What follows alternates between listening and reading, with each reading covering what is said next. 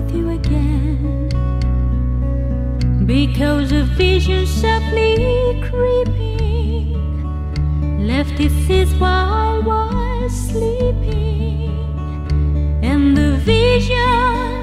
that was planted in my brain still remains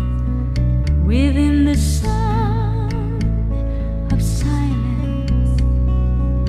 In restless dreams I walked along narrow streets of cobblestone, neath the halo of a street lamp I turned my collar to the cold and damp. When my eyes were stopped by the flash of a neon light that split the night and touched the sound of silence, and in the naked light I saw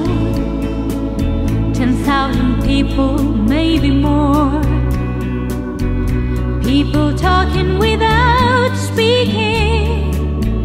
people hearing without listening,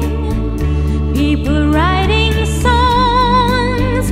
that voices never share, and no one dare disturb the sound of silence. Oh, said I, you do not know, silence like a cancer